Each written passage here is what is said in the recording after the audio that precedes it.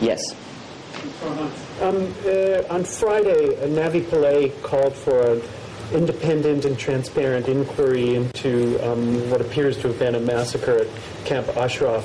And over the weekend, UNAMI issued a rather puzzling statement in which they said they hope that the government of Iraq would be able to have an independent inquiry. Given that the concept of an independent inquiry precludes the participation of a party who's alleged to have been a perpetrator or at least an accessory to the events that happened in Camp Ashraf, what does the Secretary General plan to do? Will they leave this in the hands of the Human Rights Council? Will they push for an independent UN inquiry out of New York? Or will they sort of let the Iraqis do what can't be an independent inquiry?